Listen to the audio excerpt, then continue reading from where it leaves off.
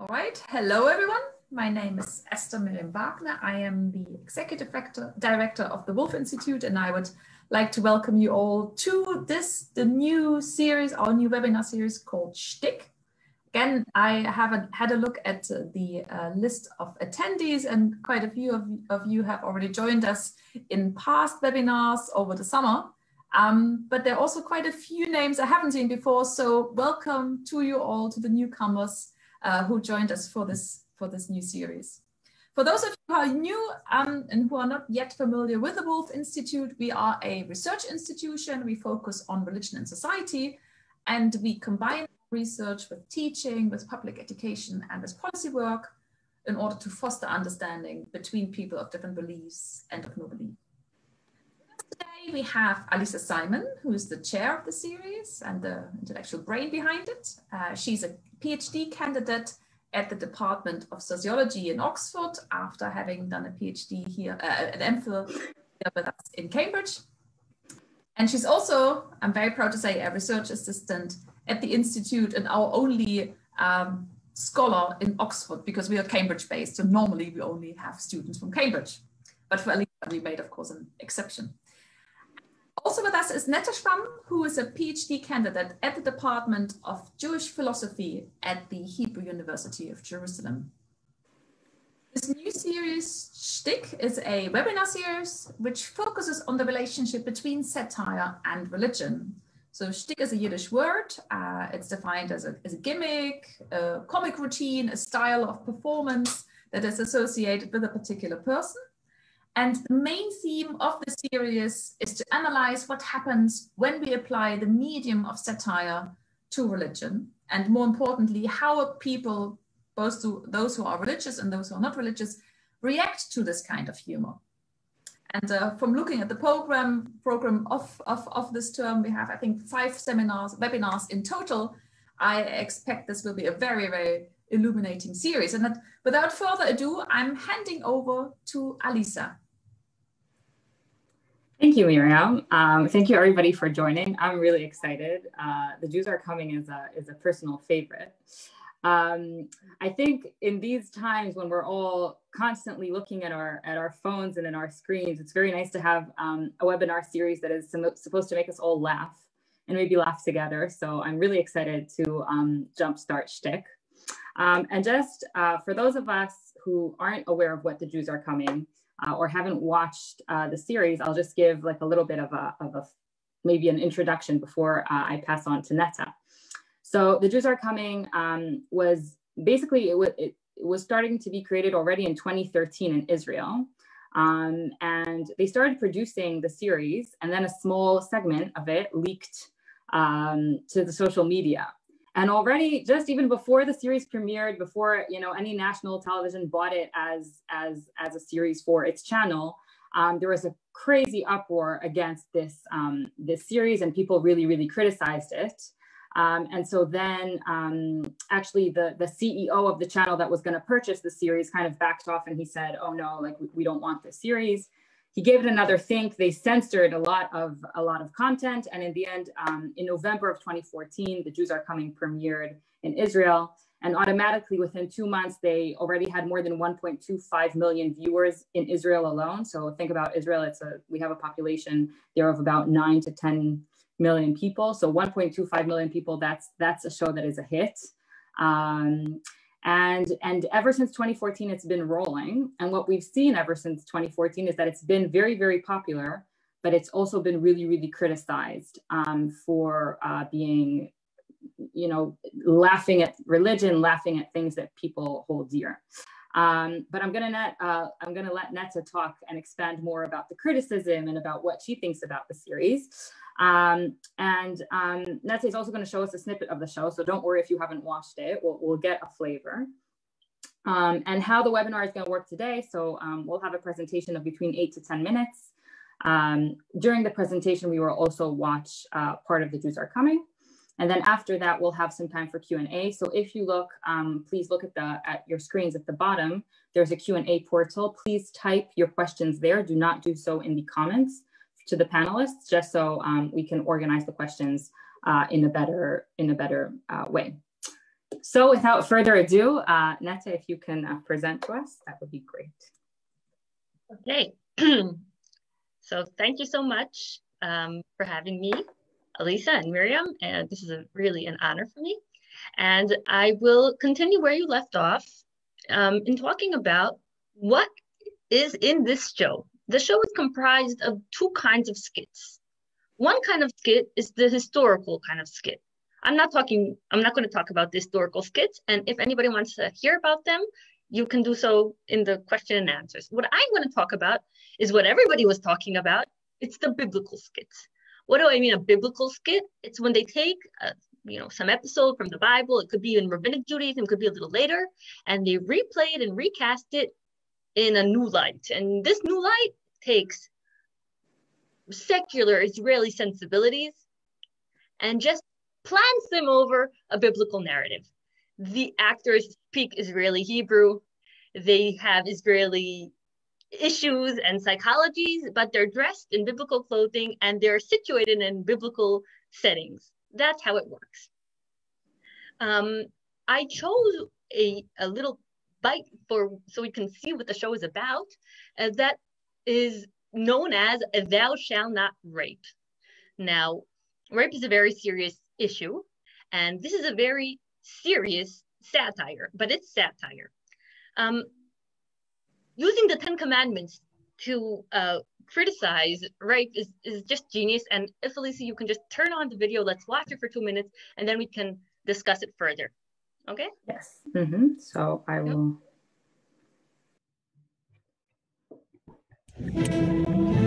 והדיבר האחרון, לא תחמוד אשת רעך. יש? הכל בסדר? כן. אפשר ללכת לאכול צהריים? מה יש לאכול היום? משה בתיבה.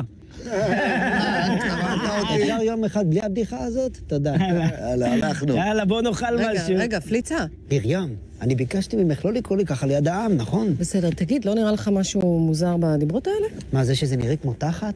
לא, לא זה. אתה יודע, נו, לא תרצח, לא תגנוב. נו. מה אם לא תאנוס? לא היה?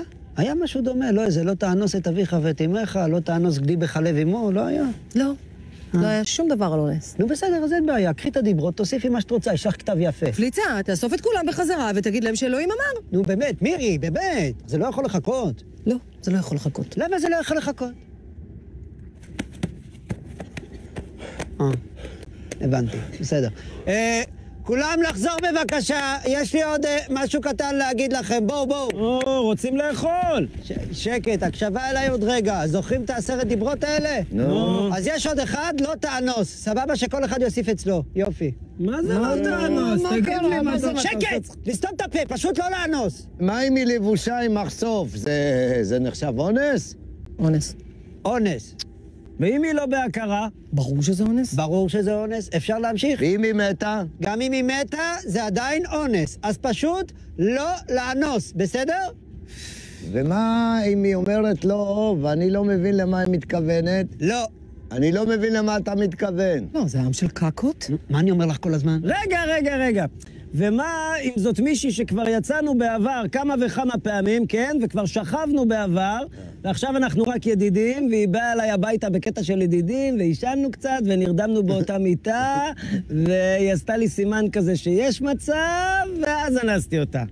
זה אונס? תגידו לי, מה יש לכם? מה קרה? אסור לאנוס. לא שאלו אתכם אם אתם רוצים, אמרו לכם אסור לאנוס. לא אם עשתה טיזינג, לא אם יצאתם פעם, לא אם ראית אותה ערומה. אסור לאנוס, מה לא ברור? תודה רבה. אלא אם אתה קצין. מה? לא. מה לא? מה לא? עכשיו גם לא קצין? די, נו, מה זה? שינו את כל החוקים ולא אמרו לנו. הרגע קיבלת את החוקים, הרגע. Okay, so is this a criticism of the 10 Commandments? Or is this something else? You might think that the issue here is, oh my gosh, I mean, I've never thought about this before. There is no thou shalt not rape. We really need a thou shalt not rape. And this is a criticism of the 10 Commandments for not including such a dictum. But that's really not what the skit is about. The real issue here is a terrible dysfunctional, I don't know, unattained gap between the real and the ideal. Everybody reveres the 10 Commandments. I mean, even if you're not religious, even if you don't think that God gave the 10 Commandments and that Miriam could just add an 11th one if she wanted to, you still say, yeah, thou shalt not, you know, honor your parents, don't steal, don't kill. Yeah, that's something important. It's a good value. But everybody knows that just because it says thou shalt not steal doesn't mean that people don't steal. And just because it says don't murder doesn't mean people don't murder. So the critique here is about what's happening in our day and age. It's about the Me Too movement. It's about things that people say and things that people do, an argument that they have about things that should be as obvious as the 10 Commandments. There might be here a criticism of the Jewish traditional way of learning, because the way they ask questions kind of reminds you of the Talmudic bartering, where it seems like to the secular eyes, it would seem that what the rabbis are doing, they're just reading into the text whatever they want to read into the text, and whatever the rule said, then they just come and, you know, fix it up the way they wanted it. So there might be some sort of critique of the religious system, but rape is not a religious problem. Rape is a global problem. Rape is everybody's problem. And the skit is about something that is not because of the religion. And it's something that they're trying to turn back into religion to address satirically in a uncomfortable way. Natalie Marcus, who created the series, whom I spoke to, she said she uses this blend word. It's called mu'akaton. It means it's a connection between, you know, distress and skit. She says the skit, they're supposed to just distress you. I mean, they're supposed to be funny, and we won't do anything that's totally not funny, but we won't do something that is only funny and doesn't have any element of distress in it. I mean, well, that's what they really want. They want to distress you. So why the outrage? The outrage is because for religionists, you can't take the patriarchs and show them like a bunch of infantile, sex-crazy guys. You can't do that. It really is beyond the scope of possible readings to the Bible. The problem is that the creators of Hayudim Baim are interested in reclaiming the Bible as a source for interpreting their lives and their problems. They say, we're reclaiming the text. We, you know, graduated high school in an Israeli state school. We had to take this, we were forced to take a matriculation in Bible. It's our text. And we want to read into it and find answers which are kind of radical and open-ended, and they're not like an answer. It's like a postmodern kind of answer, right? But we want to read the texts, and we can read them too, even though we read them differently. And this is very sincere on both sides. The religionists are sincerely offended, and the secularists and the creators of the show are sincerely trying to do something meaningful with value, with values. Now, of course, in the far edges of the spectrum, there'll be people who say, yeah, we love the Jews that are coming because all it's about is just saying that religion is stupid. But that's just not true. Just like on the other edge of the spectrum, there would be no willingness to accept any of the series ideals. I said there's the historical skits, which some of them were actually loved by some religionists. So I wanna close up here and say the following. The skit ends, which we didn't, the skit end, which we didn't see, goes like this. One of the guys is driving Moses crazy. And he says, we need a category of defining what rape is. And I have one. Rape is when a guy says it's rape. And Moses has it. He's fed up. He says to Miriam, I can't take this anymore. You know what? I'll deal with it when I enter the promised land. Now, we all know Moses never reaches the promised land. And we, the viewers, we're in the promised land, and the problem isn't going away. could it be that no matter how hard people are trying to get these simple notions like to be accepted and for rape to be obliterated, could it be that it would never happen, just like all the human fallacy, greed and not honoring your parents? I mean, will it always be here no matter how hard we try? And for this reason, I think that the show, at least from this example, is not about exploiting the Bible to mock the Bible, but about exploiting the Bible to talk to the secular Israeli world today. So I'll stop here and I'll be happy to answer questions. Thank you, Netta. Yeah, that was really, really, really interesting. So if everybody can start typing in questions to the Q&A box, that would be great on the bottom of the screen. And while you're thinking about questions to ask Netta, could you just, maybe Netta, could you expand a little bit on this idea? So if for the secular world, when they're watching The Jews Are Coming and they're watching it entrenched in, biblical stories, biblical meanings, what content do you think they're gaining from it? What does the secular viewer gain from this kind of satire? Is it taking him more towards the kind of Me Too content, or is it actually also maybe even educating them about religion in a very cynical way? Like, what would you say is the experience of the secular viewer when they watch this show?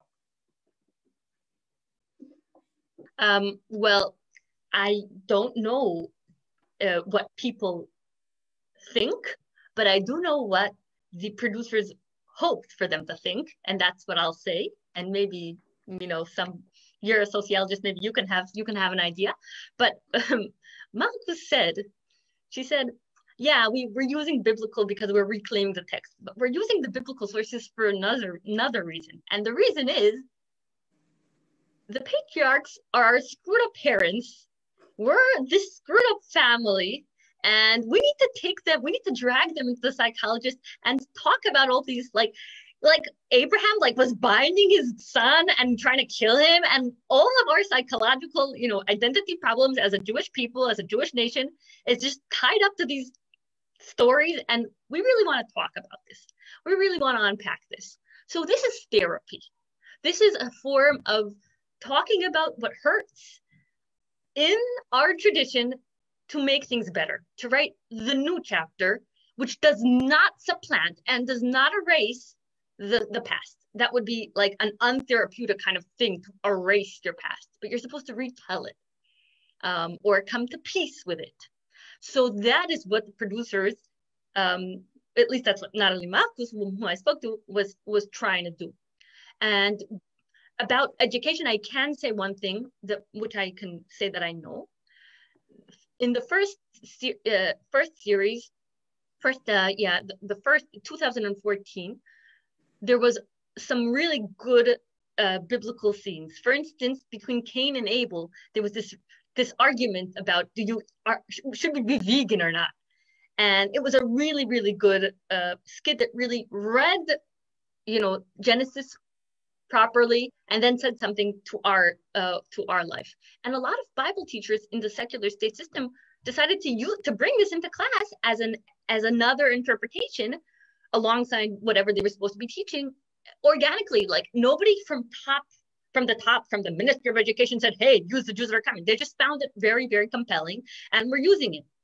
And it really, it's like part of the curriculum, because you're always supposed to talk the literary critique of that whole episode is that we don't know why Cain was going to murder Abel. It's missing in the biblical. So this was like they were killing each other because they were talking about, do you eat meat or not? It was perfect. But then when the whole thing broke with the new outbreak this year, suddenly the Ministry of Education said, no, we're removing any link on the site of the Ministry of Education to the show The Jews Are Coming because it's blasphemy, because it's desecration. And then teachers said, no, we're going to do whatever we want, and the Ministry of Education can't tell us. So yes, there was a point of education, but because many of the skits are very risque and very sexy, not all of them are so suitable for pedagogical, purposes.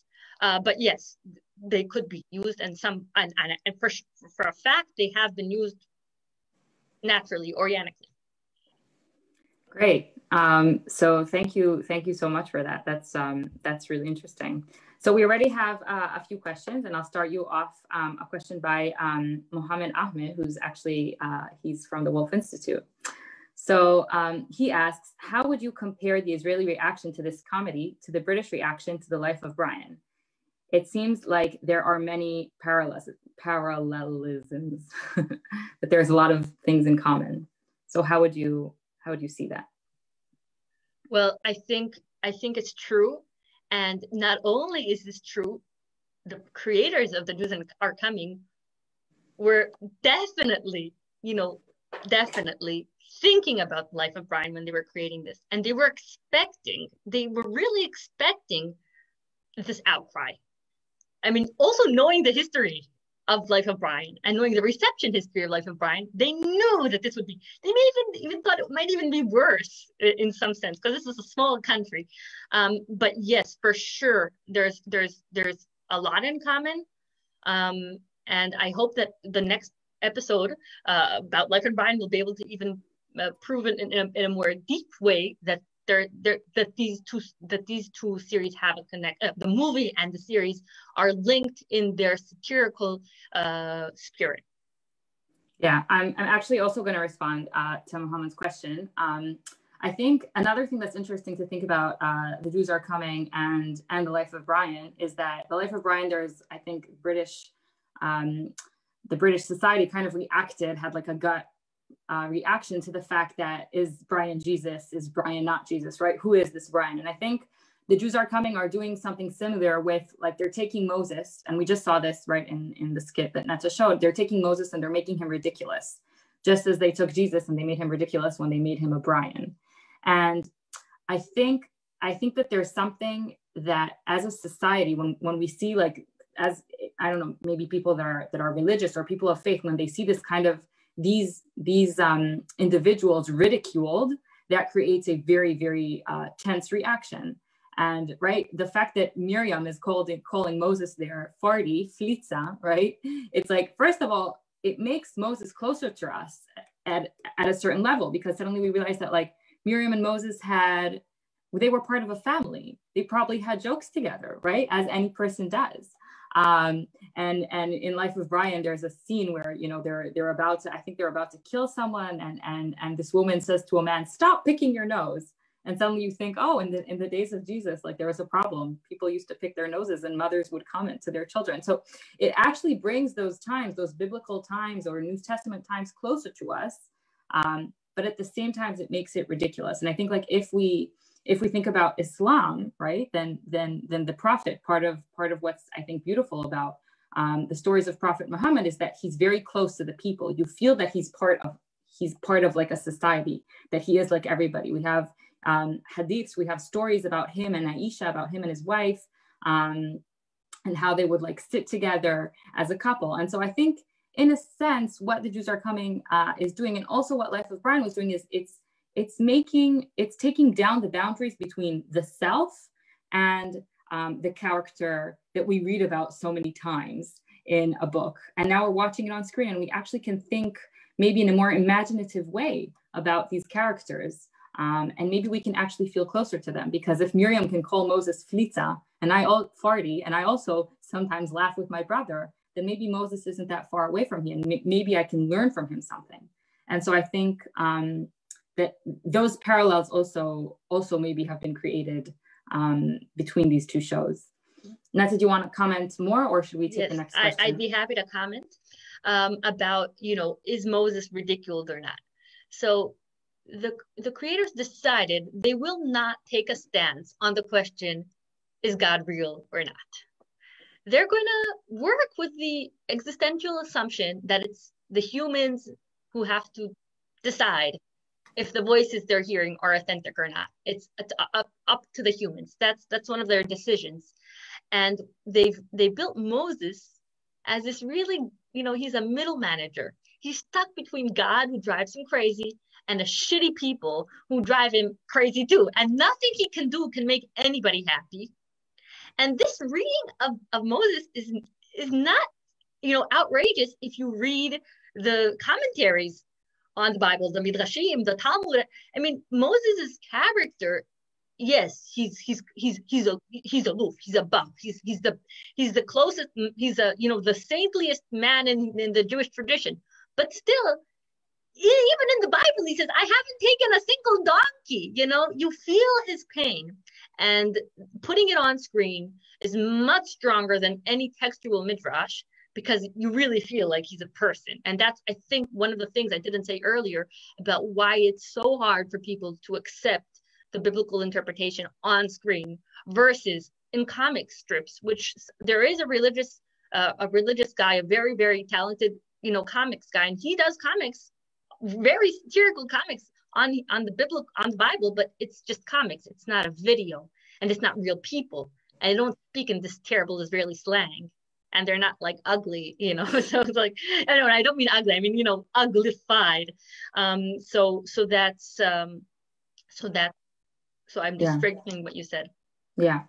So we have a question from an anonymous attendee, and he asks, could you give another example from a different skit of The Jews Are Coming of modern values being superimposed on the biblical text? Well, I would say that a very good example is this skit that came out this year, where you see the prophet Jeremiah standing in front of the people and telling them, the Assyrians are knocking on our gates. The Assyrians are knocking on our gates. And he's just going on. And then they're like, one of the people is like, I'm really uncomfortable that you're speaking in masculine verbs. You're not respecting my pronoun. And he's like, the Assyrians. and this is a very, very, very good critique of the producers are pointing at themselves. They're not laughing at anybody else, because people who are using multiple pronouns are not the people sitting in yeshiva and studying, Jewish texts. It's them who use these multiple pronouns, and they're ridiculing maybe or commenting on a feeling that maybe it's a very good thing, and maybe it's a little ridiculous. And they need to be as a satirical program. If they can't laugh at themselves, at something that some people from their community feel very strongly about, then it means that they're not really satirical. So this is satirical. If you're laughing at other people, you're not laughing at yourself. Your aims are, it's a different kind of thing. But here they are questioning the secular Tel Avivi, bon-ton zeitgeist. On a biblical theme. Yeah. I think also that skit goes on to later also, it's like, it's not only the pronouns, it's the whole like, you're triggering me, I'm not feeling very comfortable. So they really take like what to us today is the way that we speak and the way that we think. We try to make everybody feel comfortable in a space. We try to use the correct pronouns, right? And they're kind of laughing at that. And I actually think, I agree with you. And I think that it shows that the show is trying to be also fair. It's not like, oh, we're laughing at the religious, or we're laughing at, the Haredi or the ultra-Orthodox. No, they're doing good satire, and they're laughing at society, and they're ridiculing many different items in it. And I think that does show the strength of the show. I agree with you. We have another question here. So the person is asking, how do you feel about a teenager that when he hears the name Moses, the thing that springs into his mind is Moses' character on the show? That is a beautiful question. It really is.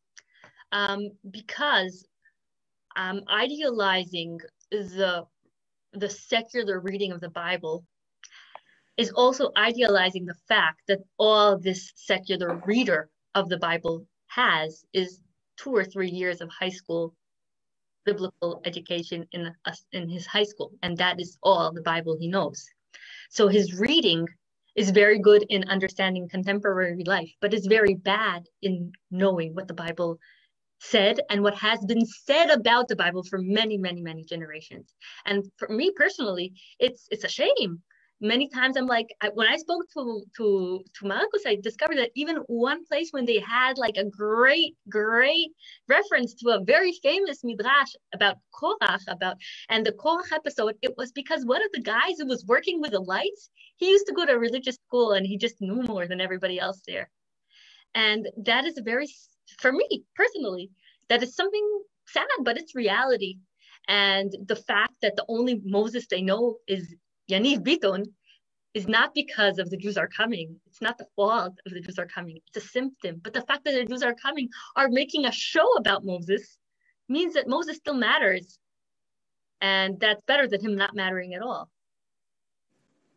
Yeah, I think that's a really good answer. At least they know Moses, right? There's a question from Facebook Live. So I couldn't help seeing Mel Brooks and his shtick at work somewhere in the background. The comedy does raise the question of the place of the Bible as a source for ethical thinking. As you say, those who populate the Bible are no moral examples to follow. But what does this satire tell us about biblical ethics? The question is from Ivan Kochvas from Canterbury, London. So what does the satire tell us about biblical ethics? I think that the satire is trying to say that biblical ethics are very important to argue with, to think about, to use as a reference point. We live in a very different world than those, for instance, feminism, that's a very big issue. And they're not trying to say, oh, those people, they were so stupid. It's not like that kind of thing. They were different than us. And this difference is good for us because we can see ourselves differently using those faraway people with faraway beliefs, people who had a God and had demons and angels in the world. That's very important for us. We've lost all of that. The holy canopy has been removed. And we have this biblical ethics, and we should take it seriously as a point for argument. We don't take it as the holy word, as the holy scripture, that the people who look at, but they still think that it could be it could give us a direction.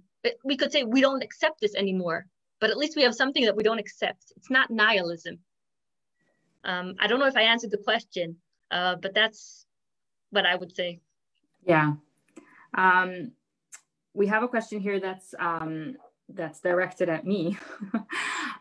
So the question is, how do I as a religious person feel about these series? And Netta, maybe you could also answer it from your standpoint as an Israeli Jew. What I can say is that many times I watch the series and I'm quite happy because I feel that it communicates messages and ideas that sometimes exist in the text. And it just, the way that it communicates with the text is it brings the text alive, and it helps me think about like ideas for my personal sermons in synagogue. It helps me think about how to bring the text alive for my students. So that's something that I quite enjoy in the series. At the same time, I will say that sometimes the series does make me feel uncomfortable, and I do understand why people literally took to the streets a few months ago and protested against this show. I think that sometimes they do it a little bit like it goes over the top. So even now in the episode that we just watched, in the small skit, I felt like there was a point where Moses, he didn't have authority, and he was a little bit stupid. And to me, Moses is a sacred man, right? And so I think in my mind, they could have done this skit and at the same time not ridiculed Moses that much, right? I understand that maybe it would be less sexy if it's that way, but from my religious standpoint, I think that's something that when I watch the show, sometimes I'm like, they took it a little bit too far, and I would just kind of lose that. Maybe I would just lose that comment or that language sometimes, or language that I just don't feel comfortable with in general. But I mean, that's my personal thing. Netta, maybe you want to talk about how religious audiences view this show. What do you think? Well, there's a very interesting thing that happened when all this this erupted, is that the Israeli broadcast system Khan did this show in which they screened a few skits to a diverse audience. From the really ultra religious to different kinds of religious and secular, and from different, people who are originated from North Africa and people, and they showed them different skits and had them react live. And for instance, when, Queen Esther is made into whore Esther, that was a no. I mean, nothing past that word. None of the even traditional people were willing to engage in what was saying, even though in religious sources, the fact that Esther was with Ahasuerus, I don't know how to pronounce that properly, that there is talk about that. I mean, it's a motif. But once they said she's a whore, everybody just, their ears turned off. But in other skits, more the historical ones, where there was critique of things that spoke to them, for instance, the way the Ashkenazi Jews were treating, for instance, the Sephardi Jews, then they were really, even the ultra Orthodox viewer said, this is really good, I like what they're doing here. So it's not only the message, it's also the means. And I think that a lot of the problems is when they use sex, because it's not only that it's the patriarchs, but it's also about sex. And that two things together is just a no and another no together. And that's just too much. And I can say for myself that they had this skit in which it was about the rabbis, and they're called the pairs in Hebrew, zugot. I don't know the way you have to say that in English. And it was all about, coupling and like gay things. And I'm like, there's nothing in this skit that is smart or about the world we live in versus that world. It's just taking a word in Hebrew that has changed its meaning and using the new meaning in the old setting.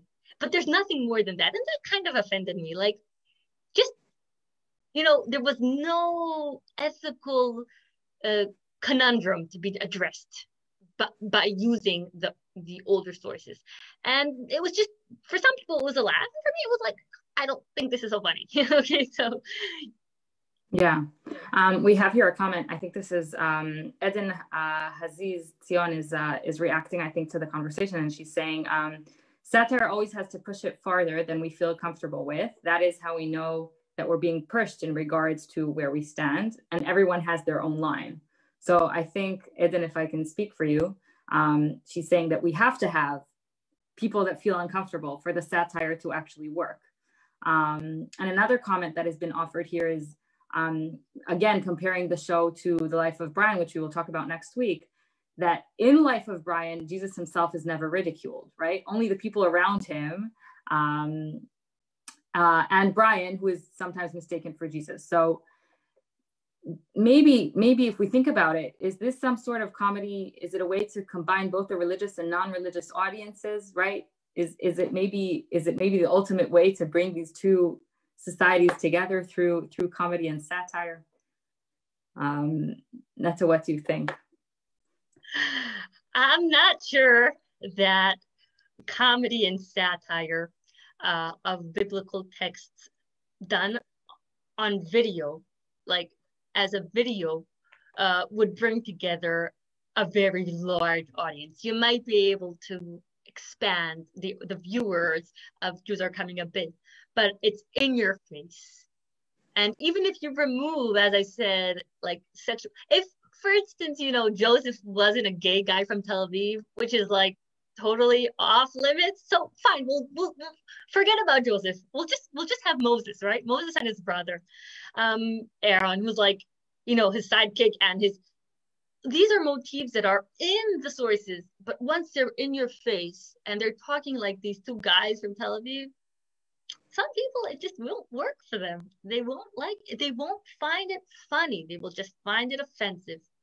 Even if the message is something they could actually sign on.